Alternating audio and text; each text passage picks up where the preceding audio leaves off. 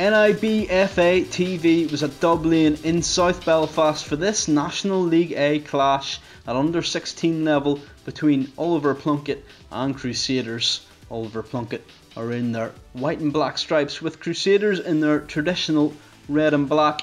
Here's Crusaders player Jack O'Mahony going close in the early stages.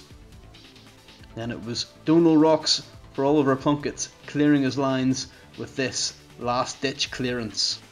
At the other end, Mark McKenna was the danger man for Oliver Plunkett. He forced Matty Anderson into this save before blasting over the crossbar with a long range effort. Then it was Chad Cochrane's turn to try his luck from long range, but this one was nowhere near the target. Oliver Plunkett were able to cause Crusaders a few problems with their set pieces. The first goal for Crusaders arrived in the 36th minute with some fine work down the left hand side from Eamon McLaughlin before Nathan Best tapped home from close range. Oliver Plunkett almost fought straight back, but this effort from Sean Wallace went wide of the post. Patrick Slane looks like a young Declan Cattell for Crusaders, but this effort didn't quite match up to the standard of the first team players. And this effort is perhaps best forgotten. Then it was Sean Duffy's turn to force Declan Dunn into a save with this effort. Oliver Plunkett's pushed for an equaliser, but to no avail.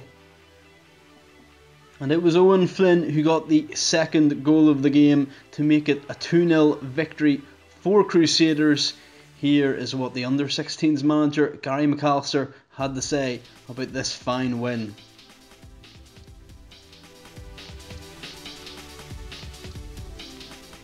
I'm really proud of the lads. You know, I thought they battled really well throughout the whole game. It was a tight game right up until the last minute when we scored the second goal, but I think we restricted them to very little. And St.Oliver Plunkett are a good side. They won the league last year and have a lot of good players, but I thought we were very good with the ball. When we had it, we used it well. We're missing 3 or 4 players with injury, but as I said before, we have a really good squad here, and all our lads came in and were excellent. I thought Paddy and Jack, both coming back into the team, were fantastic on the right and left hand side, and I thought we took our 2 goals well and deserved probably to win the game through the run of it.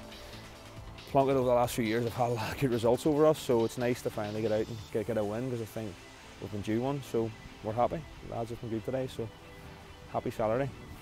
Perfect.